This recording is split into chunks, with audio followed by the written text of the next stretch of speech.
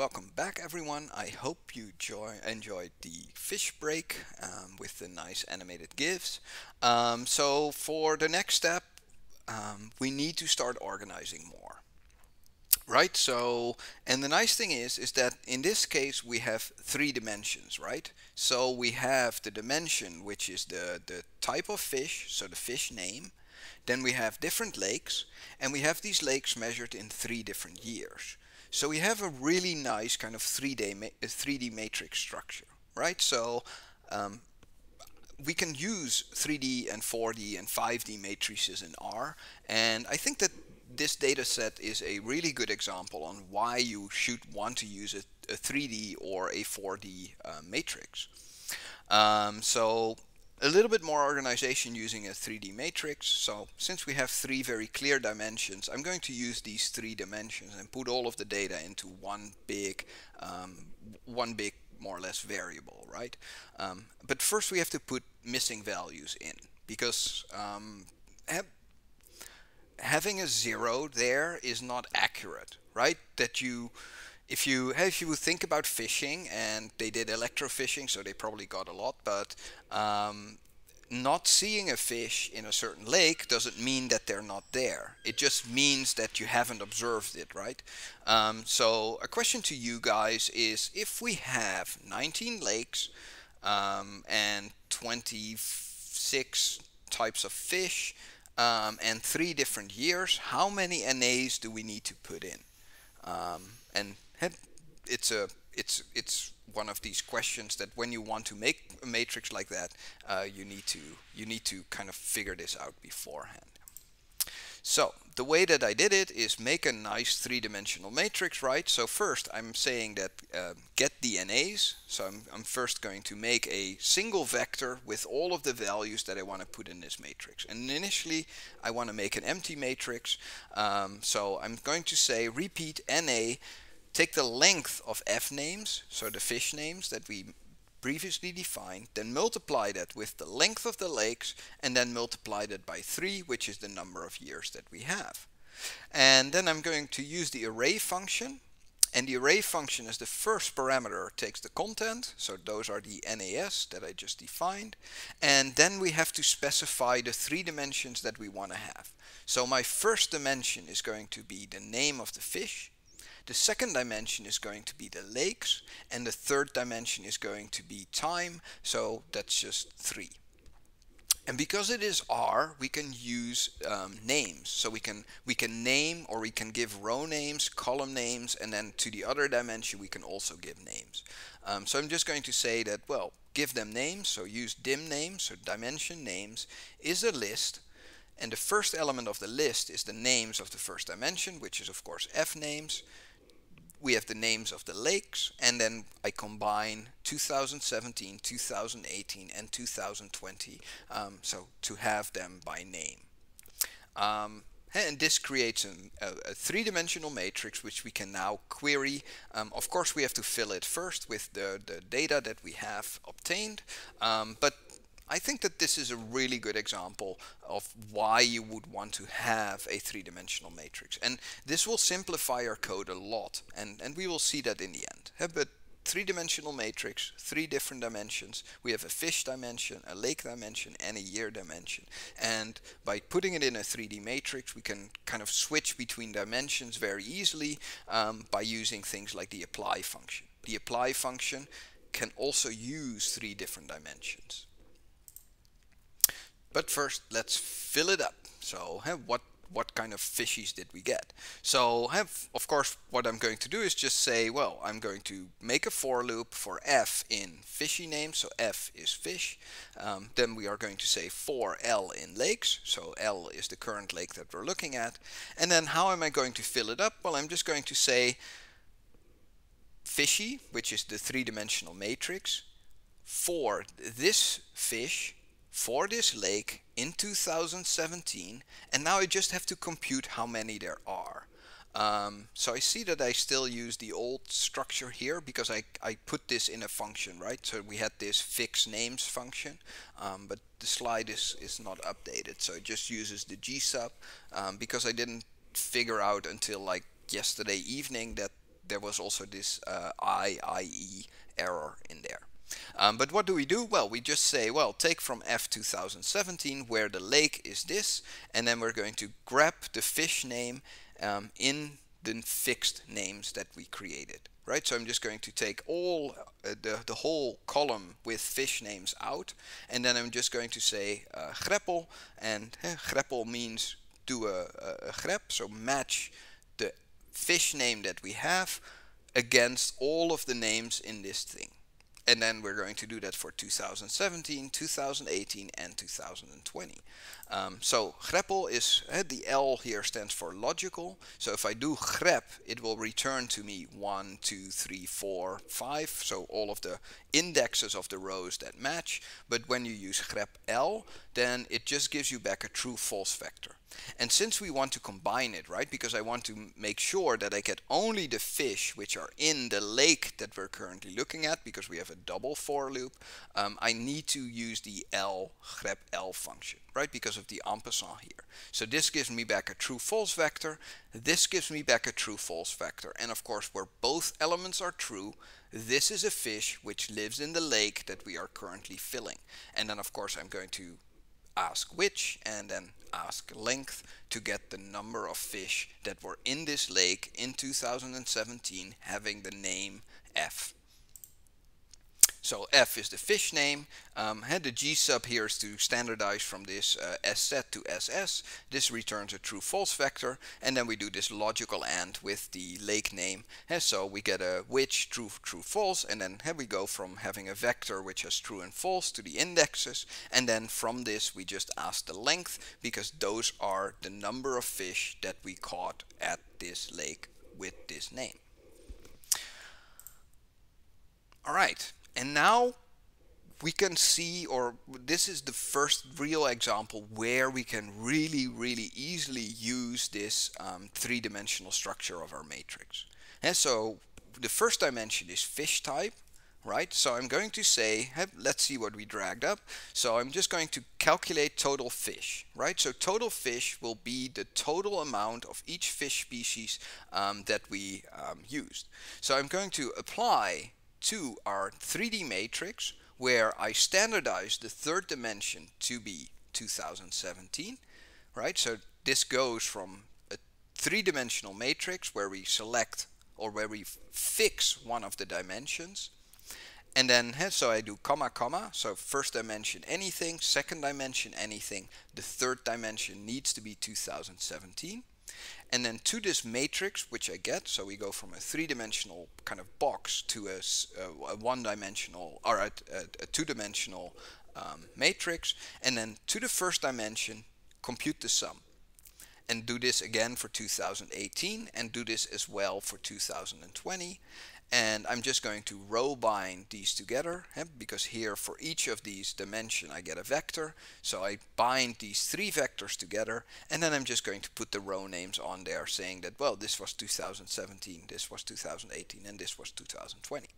So when I do type total fish in R, then this is what I get. And now we start seeing something interesting, but also something which worried me a lot. Because we can see that sometimes some fish have very low observation numbers. So if we look at the first one, at the hecht, then in 2017, across all of the different lakes that we had, we fished up only 56 of them, which is not a lot, but enough for statistics, right? But in 2018, we only observed 18 of them. And 18 is not really enough to start doing statistics, right? If you want to get like reliable statistics, you want to have like 30-ish observations of a fish. For example, the eucalyptus is even worse. In 2017, there were only 2 of them caught across 24 different lakes. So statistically speaking, we can't say anything about this fish. Funnily enough, in 2020, they actually caught 324 of them. So in 2020, we have more than enough statistical power to say something about this eucalyptus, but we can't compare the 2020 eucalyptus catches to the 2017 and 2018 ones. Species dominance and catchability of bigger fish. Larger fish are harder to catch with electrofishing gear. Yeah, but you can't tell me that you caught 300 in 2020, but in the 2 years or in the years preceding to that, you didn't catch any of them. And we'll get back to that because for example, the cow barge is something that we can you can't do any statistics on these numbers. The Steinbein, again, you have 37, which is enough in 2018. But you have to remember that these are summarized across all of the different lakes, right? So that means that a lot of lakes will have no Steinbeißer being caught. But some of them are really good, right? The Roodauge and the Barsch, they have really good numbers, so that these are fish species that we can do statistics on. But on the other ones, these are really hard. Yeah, in 2020 we can do statistics on the Ukulele, but we can't do any statistics in 2017 and 2018. The nice thing is, we can do the exact same thing for lakes. And the code only changes in one position. I only change the 1 by a 2. Instead of saying give me the sum of the first dimension, I'm going to say give me the sum of the second dimension. And that's it.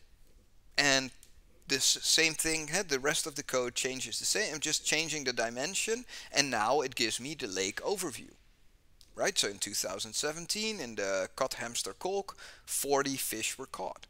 In 2018, 46 fish were caught. But in 2020, 360 fish were lifted out of this lake. And here we see this issue coming in, right? So it is something which, statistically speaking, is really, really hard to deal with. Because the number of fish caught per lake are so different, we probably can't compare some lakes from one year to the other, right? We can't compare the fish that were caught in the cod, hamster, kolk in 2018 with the fish that were caught in 2020. Because the total amount being caught is so much different that the percentages, right? The percentage of fish is also going to fluctuate heavily. Because in this case, being one fish out of 46 in this lake means that you are at X%. But here, if you catch one of them, then one of them is 1 out of 360. So that is less than 0. Something percent. While here it is like 2% of the whole fishes caught, and here it's like less than like 1/3%. Fortunately, there are some lakes where we have relatively stable numbers and relatively high numbers, so we can look at that as well. But this is relatively difficult to deal with statistically, and yeah, there are some things that you can say about it, but it's just difficult. But fortunately, we have at least 3 lakes here. But the question here is, do we want to deal with fish numbers, or do we want to deal with things like fish percentage? Like 5% of the fish in this lake is a barsch. Or do we want to say 47 fish caught were a Roodauge? Right? Because that's something very fundamental in the analysis. If we deal with numbers or if we deal with percentages, we'll change the whole downstream analysis. So that's something that we want to investigate, right? But the first thing that we have to do is define what we find is enough observations, right? So we want to select fish that are fishy enough. Right, so we have enough observations of them. And the thing is that we want to just recreate our 3-dimensional matrix based on some of the filtering parameters that we have. And we want to make space for a group which is called other, right? Because if you don't have enough observations of this fish, we don't throw it out because it's still a fish that we caught. So it still contributes to the total number. So we have to define this other group, and every fish that is not fishy enough, right, where we have too few observations, this whole fish species we just merge into a group which is called other, or side catch or whatever you want to call it. So the way that I did this is just like first figure out which fishies are fishy enough and which lakes are lakey enough, so to speak, right? Because we need to know which fish are consistently measured at high numbers, and we need to know which lakes are consistently having a large number of fish in there so that we can do statistic. So we load the data again, we compute how many fish there are in the other group, and we can easily do that because I'm just going to kind of shrink my 3D matrix. So I'm going to create a new 3D matrix which is smaller, but we already calculated the total number of fish per lake. Right, so we already have this variable called total lake, which has these numbers of how many fish there are in total for each of the years. So I'm just going to load in the data again, like we did before with the double for loop, leave the other group empty, and then the other group is going to be filled by just computing, saying that, well, we know how many fish were caught in this lake in this year, and then we're just going to subtract from the just newly recreated and reloaded matrix the sum of all of the fish that were in the groups that we deemed to be okay. So first we want to filter, right, and create a new 3D matrix. So we want to have some number saying that, well, above this number I'm happy with the number of fish, and above this number I'm happy with the number of fish that we got from this lake. So I just chose 30, and why do I choose 30? 30 is the number that you need to do correlations with. So if you want to do correlation, a reliable correlation estimate is when you have 30 observations of X, 30 observations of Y. So that's why my general rule of thumb is that if you do something and you're not sure which kind of statistics you can use, right? If you are very certain about what kind of distributions you have, you can go lower. But for me, right, I just saw this data set for the first time, so for me it seemed logical to say, well, a fish species for which we have 30 observations, at least for every year, right? So for every year I want to have seen the fish 30 times. So that's in this matrix, right? So here we would say that barsch is good enough because every year we saw at least 30 of them. But the hecht is not good enough because in 2018 we only saw 18 of them. So that's below 30. And this is that in the back of your mind you have to keep in mind that there are many different lakes. So even by demanding that we have observed a fish 30 times, it could still be that we run into a situation where we have one fish observed in a single lake, and then in the other lake we see 29 fish. So but for me 30 was kind of the rule of thumb that I applied. So I'm just going to say, well, I'm going to create fishy enough, a variable.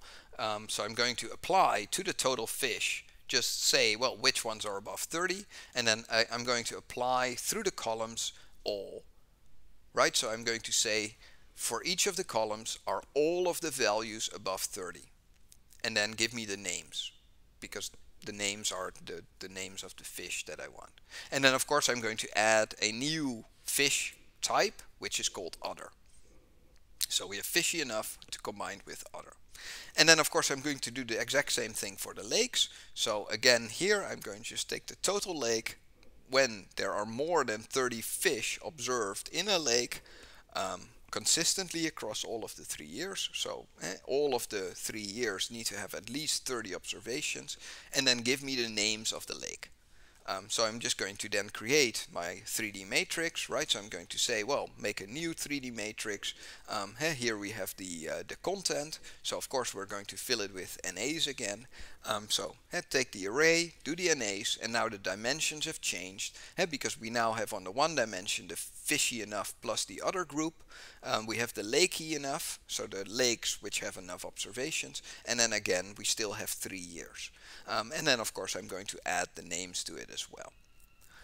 I'm going to refill the 3D matrix, so I'm just going to do the exact same double for loop that I had. So I'm going to say for F in fishy enough, for L in lakey enough, and then I'm just going to reload it the way that I loaded again. And then of course I have to compute how many fish were in the other group, And fortunately we had already computed the total lake, so I'm just going to say for each lake in Lakey Enough, take the total amount of fish caught in this lake in 2017 minus the sum of from the matrix that we just reloaded. And then this is of course the number of fish in the other category for this lake in 2017. And the same thing I do for 2018 and 2020. Alright, is this clear? Let's make sure that my R code is at the same point. So I can show you the notepad window as well. So it's just the same code. So we load in the data files, get the latitude and longitude, make this table, and then do the flol, where we have the nice plot which we can overlay on Google Maps. Make the 3D matrix, do the total fish, do the total lakes, and then we define what is fishy enough, what is lakey enough, and then the first conclusion is that we have enough measurements for around 8 fish species and around 11 lakes. So we can use 11 lakes and we can use 8 fish species which are consistently measured at high enough amounts to start doing statistics on them.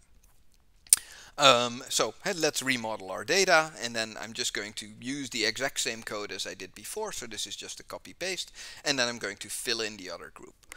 So let's just select all of this all the way to the top and then switch to R, and then it'll take a little bit of time and little bit of time, so it's reloading the data, calculating, making the nice plot, filling in the fishies, then we have here all of the observations, and then we do the same thing again, and then we compute the other. So now when we look at fishy, it looks like this, right? So now we have our species. So here we look at the 2017 dimension. Here we have the species, so baars, roodauge, aal, schlei, brazig, roodveder, Neustachellich, giebel, and then the other. And then here we have the lakes, and of course we have the exact same thing for 2018. So we kind of reduced our data set. We can still see that there are issues here, right? In 2018 we only observed 1 roodauge in the Kothamster kolk and 41 fish which were not of any of these types that we had. So that's a little bit difficult as well to deal with, but that's one of these issues with real data. Real data is always having these kinds of challenges. But for example, we can see that in the Wieserdermeer, the baars is the most dominant species with 109 caught in 2018. And funnily enough, in the Wieserdermeer, if we look at in 2017, we see that although baars was the dominant species, we also got like roodauge and brazai and roodvelder. So that's a little bit strange because we didn't catch any of these fish species a year later. So the consistency of 1 year to the next year is very strange. It doesn't seem very unbiased, but we'll have to look at that more. But that's the way that I treat my data. So I'm just going to kind of minimize the number of not the number of dimensions, but I'm going to reduce each of the dimensions to dimensions which are having enough observations so that I can do something with it. Right. So conclusion: using 30 observations for fish 30 observations per year for a fish, and 30 observations, we have enough data on 8 fish species and 11 lakes. And then it looks like this for 2017. Alright, so we also want to compute the percentage of fish caught, right? So for each of the species that we have, we want to make some plots, we want to make some pie charts, we want to visually see how many fish we caught and how much percent of it was for, so how much percent of a certain fish was something versus how many percent of the other ones. So what we can do is we can calculate the percentage of total fish for each species, right? So how much baars did we caught out of all of the fish that we caught. So the percentage is of course defined as having 100 times the sum of a certain fish dimension type, and then of course divided by the total number of fish caught, which is the sum of the fish dimension. Right, so here we see first the sum of the first dimension of the 2017 matrix. So we take out 2017, and then we do the same thing. So we take out 2017 again, first dimension, compute the sum across the different rows, and then we sum everything together. So this is just the total number of fish. And I call this P fish. So this is for pie chart. So when I want to do a pie chart visualization, I can use this P fish to do the plotting. And I do the same thing again for the lakes. And the only thing again which changes is just changing the dimension in the apply function. So instead of looking at the one dimension, which is the fish dimension, here I'm looking at the second dimension, which is the lake dimension. The mathematics doesn't change, the code doesn't change. The only thing which changes is instead of having a 1, we now have a 2, because we want to look into the second dimension. So let's see the results from the first dimension. So I make a pie chart, right? I use the nice colors that I got already, and I say plot the fish. Say that this was done in 2017. So in 2017 we can see that the majority of species that we caught was barsch and roodveder. The giebel was the kind of one of the lowest ones, together with the aal and the schleie and the brase. But we see that there are 3 or 4 fish species which are caught in relatively high amounts. So in 2017 we got a lot of barsch, a lot of roodveder, a lot of roodauge, and some Neustachlinger. Then we have some minor fish species, and then we have the other group, which just contains all of the other fish that we caught. Of course, I can do the exact same thing, saying now use the P lake, and here we see the contribution, and I'm using 2020 here for the lakes. Right, so we can see that in 2020 the lake which gave us the most fish was the Kiesteig-Brellinge, and the Kotthamster-Kolk and the Steedorfer-Baggerzee are the 3 lakes which are more or less having kind of a large amount of fish taken from them. And we see here that the Meitzlerzee is relatively minor, so not a lot of fish were caught there. But that's just the way that it is. Of course, we can do the oh, that's way too short. See? Now, like that's always what you get when you do a presentation. Then, if you do it for the first time, then you might run through your slides way too quickly. So I was actually expecting to spend like 40 to 50 minutes on this part, but I actually only used 27. So let's do some questions so far, or remarks, or discussion, because you guys probably have your own ideas about how you would want to approach a problem like this. Feierabend. No, we still have part number 3. So, but this is part number 2, and I went through it way too quickly. We're not gonna do Feierabend yet. We could do, because then I'm home earlier for my birthday and I can eat cake again. I do think that it's good that you guys ask some questions, right? Because like, wie das duftet. So, any questions? Do you think using a 3D matrix is good, or would you say no? I would just use the F 2017 variable, or I would use the F 2020 variable, right? Because we started off having 3 different variables, which we also use to fill it. But I try to always kind of gather my data into one big data structure where I have most of the interesting properties that I want.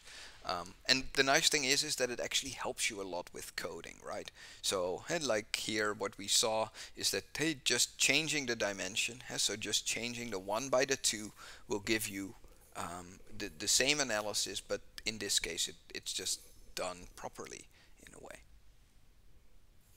But there's of course a lot of different ways that you could do this, right? It's not that this is the only way to analyze it, but for me as a statistician, I always hammer on sample size, because if you catch one fish from a lake, then of course this fish is not going to be representative for all of the fish in the lake. If you catch 5 of them, is that going to be representative? When having a lack of enough sampling data for a lake or a fish species, would it make sense to group them? Group what? Lakes? So take two different lakes and group them together?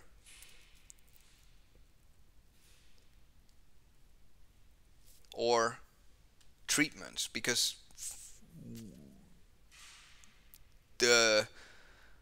let's show this table, right? So let's look a little bit at this table. This is the kind of fishy data for 2017. So if you look at a lake like Lomar, right? The Lomar Lake, we caught 82 Neustachliger, right? But for example, in a lake like Kolk, we caught 0. Here we caught like 30 fish in the whole lake. Here we caught around 90 fish in the whole lake. So in this lake, right, if we just assume that we did a good job, right, and we caught like a random sample from the lake, which is the underlying assumption of all statistics, is that you randomly sample, then we would say that we cannot merge Lomar with Kolk. Because in Lomar, like almost 90% of the fish living there are Neustachlinger, while in Kolk 0% of the fish living there are Neustachlinger. So we can't just kind of squeeze these two things into each other and say, well, because they are different things, right? They are different lakes, and you can only merge lakes when they are similar, right? And that's just the way that it works. If I have a lake and I just throw in like 500 turtles, then of course this lake will now be different from a lake which has no turtles. And I can't group a lake with turtles with a lake without turtles. That's statistically that's very, very shaky, saying that I'm going to just group them all together. We will start grouping, of course, because that's part number 3, is to kind of see how we can Alright, let's assume that Hoppels and Lomar are managed by a fishing club XYZ and Wiese de Mede and Plokhorst by a club ABC. Yeah. But so let's see, Hoppels and Lomar. So Hoppels and Lomar, they might be similar, right? Do you see that in 2017? Let's look at the whole thing, right? We can actually do that relatively easy. Let me switch you guys to the R window and let's look at Fishy, right? So you are saying that you want to look at the lake called Hoppels. So let's take Hoppels and take Lomar, right? Hoppels and Lomar. So these are then, so in 2017 we had 24 Roodauge, 0 for Lomar. We had Neustachlinger, so Neustachlinger are apparently in 2017 the dominant fish species. But a year later, the Neustachlinger apparently are not the dominant fish species anymore. The dominant fish species in Lomar is now the roodveder, and in Hoppels the dominant fish species is the braze. A year later, Neustachlinger are the dominant fish species in Hoppels. In Lomar, the roodveder is still the dominant species. So can we group these lakes together? Statistically speaking, I don't know. Let's take 1 year, right? Let's analyze this. Like, let's say 2020, right? Let's do a correlation between these two lakes, right? Just say correlate them together. Then you can see that there is no correlation in 2020 between these lakes. So if there's no correlation between the fish that you got in the first lake or in the second lake, then of course we can't group them. These are two lakes which are completely different, right? Also, we have to deal with the fact that there is a lake effect. One lake might have like very high CO2 content. Another lake might have very high nitrate content, right? And this might have an influence on the type of fish that live there, right? The thing that you have to remember is you can only group things together when they are similar. And similar generally is defined as not being different. And not being different is something that we can statistically test, right? We can do a statistical test saying, is this lake different from the other lake? If we do this test here, right? So if we just say core.test, oh, then I have to actually separate them out because it wants to have two of these. So give me hopples and then give me Lomor. Right, then it will tell us that no, these things are very, very different, statistically speaking. Right, there's a non-significant p-value. In this case, a significant p-value means that they are equal. So hopples and Lomor are not equal to each other. So grouping them will not work.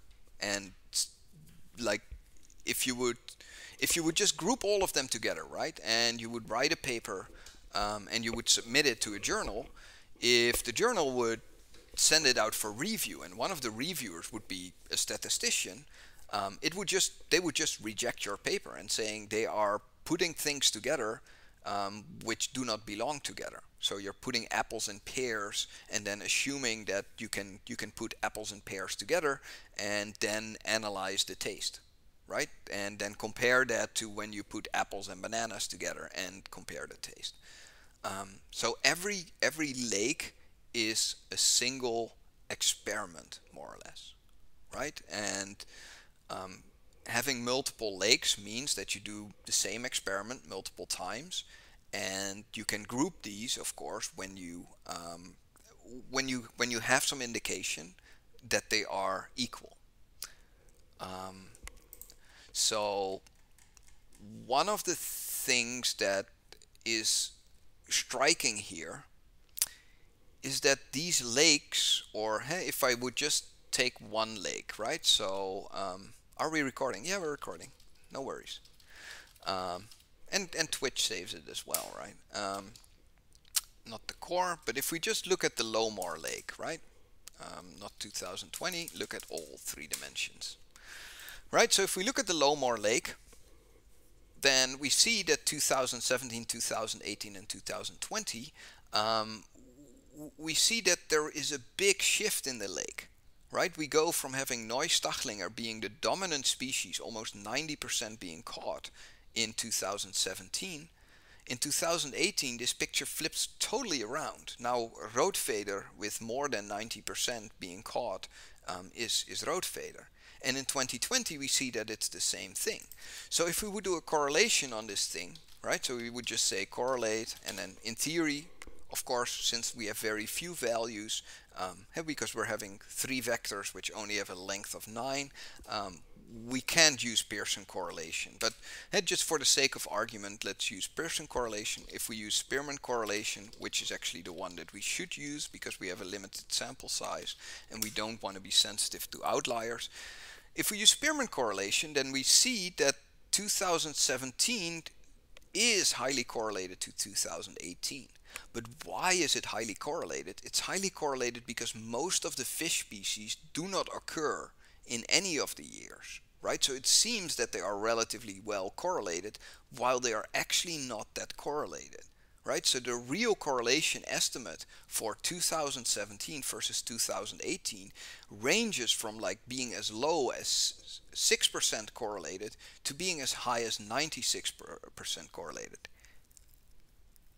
Yeah, so this is a massive issue of zero inflation in this case. Yeah, but the Pearson correlation will give you the lower bound estimate, and the Spearman correlation will give you the higher bound estimate.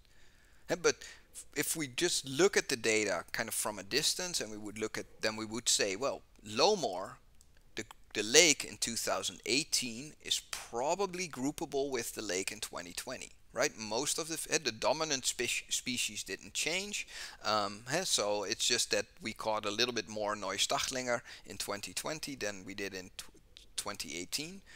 But the data here is relatively consistent in a way. But 2017 doesn't belong there. So we can't even, if we compare the fish population in 2018, then we cannot really use the fish population in 2017 to compare it with, because it's very different. So we kind of have Lomar Lake 2017, and then we have Lomar Lake in the other 2 years. And the other 2 years you can group together, most likely. But the 2017 is probably not something that you can group together. But in this case, you can formalize, and we'll do that in like the next hour. We can formalize when we can put these things together and how we can kind of analyze them a little bit better, right? But I didn't make any conclusions from this. You know what? We still have some time left. We're going to do 3 slides, which are after the lecture, and then I'm going to show you guys the break. So let's switch back to the PowerPoint. So the number of fish percentage caught by year, right? So let's do a pie chart, and I'm just doing a pie chart again. So I'm just calculating taking 2017, go across the rows, take the sum, and then take the sum of the whole thing. Take the sum of the sums. So this is just calculating the percentage for the different years and making a nice pie chart out of it.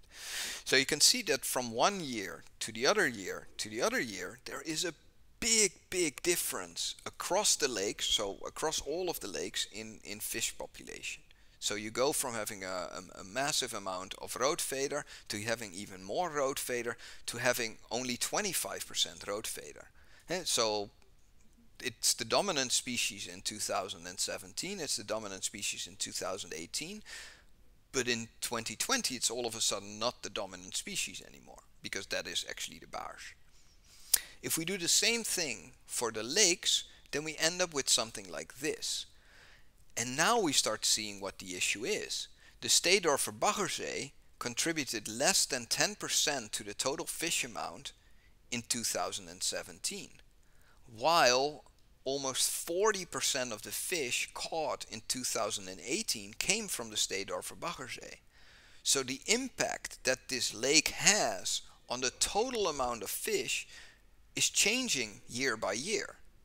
And of course that means that we can't really start doing any of this grouping, because we would just be looking at like how well did you fish a lake, or how many fish did you pull up from a lake compared to all of the other ones, right? If you're fishing, like if you have 2 lakes and in one year you fish the first lake, and in the second year you fish the second lake, and in the third year you fish both of them, then of course the years are not comparable to each other at all, because you can't compare the first year to the second year because you did a different lake, and you can't compare the second year to the third year or the first year to the third year, because in the third year you fished 2 lakes and in the other years you only fished 1 lake. So the conclusions that I wrote down for this is that there are significant differences in fish composition per year. Are these due to fishing the lakes differently? And that is yes. In different years the same lake was fished differently. As such, the contribution of a lake to the total amount of fish varies a lot between 2017, 18 and 20. This means that probably we are not allowed to draw any conclusions across years and across lakes, unless we limit ourselves to a single lake. But even there we run into issues which we saw in the Lomar situation, right? Where the situation in 2017 is just completely different than the situation in 2018 and 2020. So it is really difficult, because this massively hurts our power to detect any global changes in fish stocks across the years. Right? And of course, are there solutions? Yes, there are solutions. And we can limit ourselves. We can say, well, we only look at 1 lake and 1 fish species at the same time. But we run into different issues then later on. But that is always the case in experiments like this. statistically speaking, it is better to limit the amount of lakes that you fish and just fish more in the lakes that you're looking at than to fish in more lakes which are different and just have lower number of fish from each lake. And if you do multiple years, if you want to compare your data from year 1 to year 2, you should make sure that you do the same thing every year, right? If I am working in a lab, for example, we have the same issue. If I am, for example, using a certain chemical in 2017 and I redo my experiment in 2018, but now I use a completely different chemical, then of course I cannot compare the results from 2018 to the ones from 2017.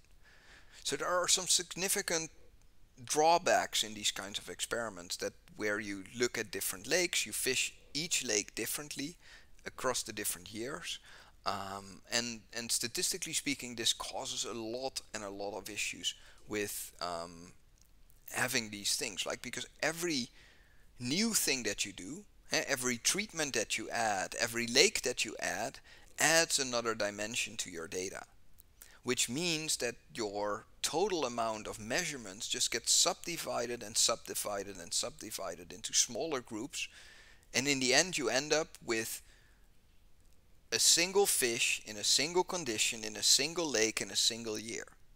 And of course, a single measurement is no measurement. You have to have at least 30, 40 measurements before you can start calculating things like means and ratios and standard deviations. And if I want to do statistical testing, then that is kind of the important part.